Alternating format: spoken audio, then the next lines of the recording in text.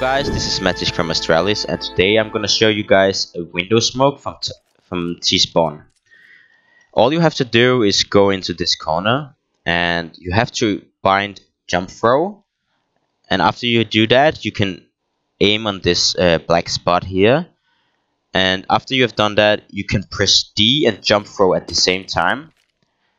And that's gonna make you land the smoke right here. It's very easy and it's impossible to miss. I can show you guys one more time.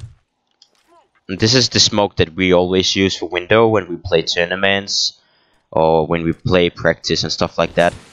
But if it should work for you guys. But tell me, guys, if it's gonna work for you guys and if it's helpful for you guys. And you can maybe even show me clips and link it to me on Twitter.